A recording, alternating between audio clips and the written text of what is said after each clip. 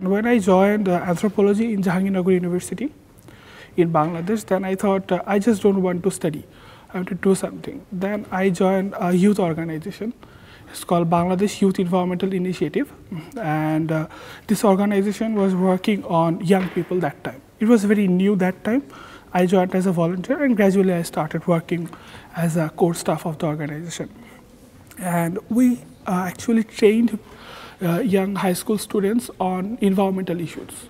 And it was the first of its kind in Bangladesh. So in 2012, we started an Olympiad called National Art Olympiad. It was the first environmental Olympiad in Bangladesh, and since then it continues. And so far we have directly trained almost 1,000 students, and myself, I trained almost 700 students in last 7 years.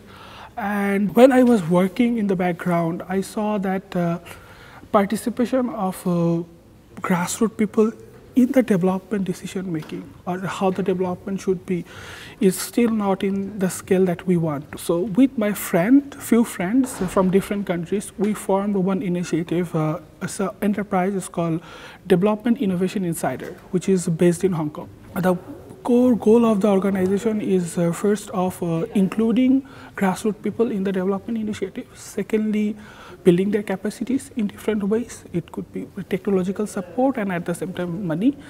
And finally, how we can actually promote grassroots development initiatives in the broader spectrum.